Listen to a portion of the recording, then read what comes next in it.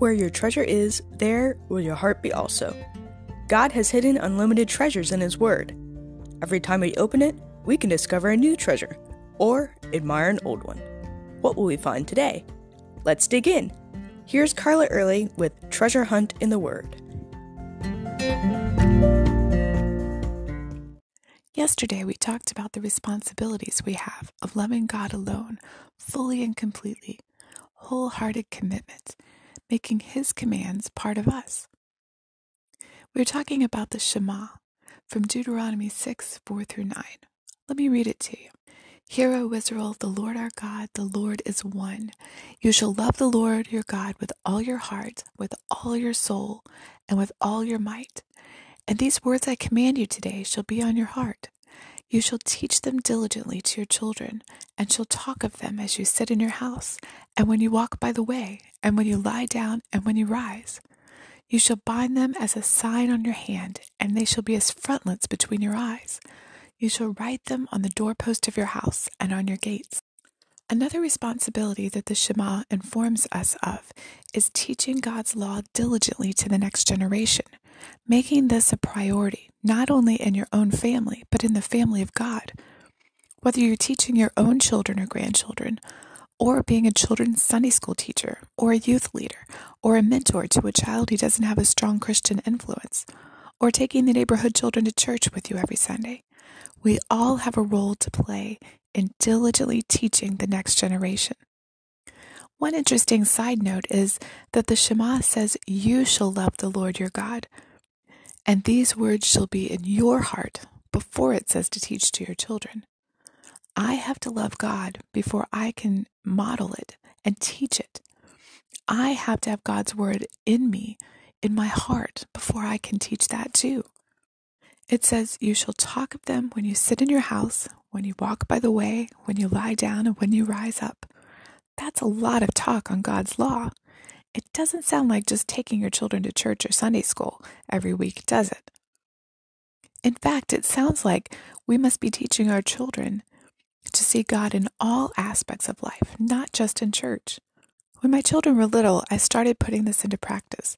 And not only did we have some great conversations, but I realized that talking about the Lord and spiritual matters to other people became a lot easier and more natural to me. It was good for me, and it was good for my children. Our best conversations were always in the car. Children are full of questions, and let me tell you, I got bombarded by questions there for a while.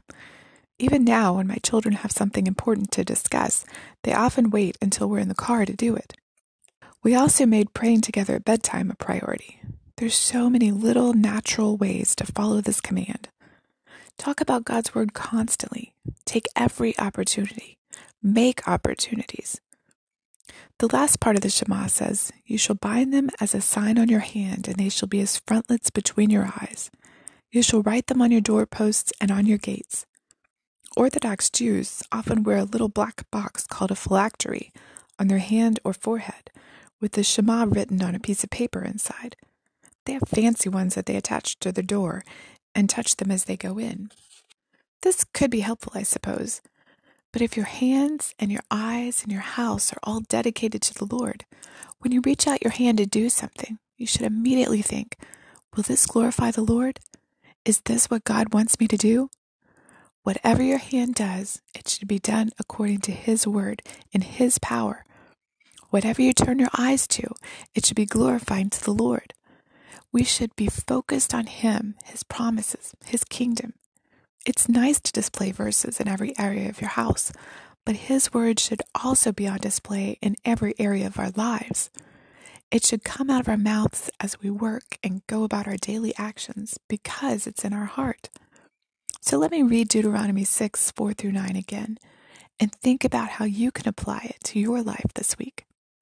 Hear, O Israel, the Lord our God, the Lord is one. You shall love the Lord your God with all your heart and with all your soul and with all your might. And these words I command you today shall be on your heart.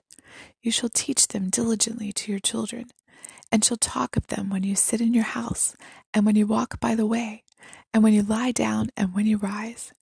You shall bind them as a sign on your hand. They shall be as frontlets to your eyes. You shall write them on the doorpost of your house and on your gates. You can contact us at treasurehuntintheword@gmail.com and check out our new website. You can find the address in the description below. I'm Carla Early, and thanks for listening.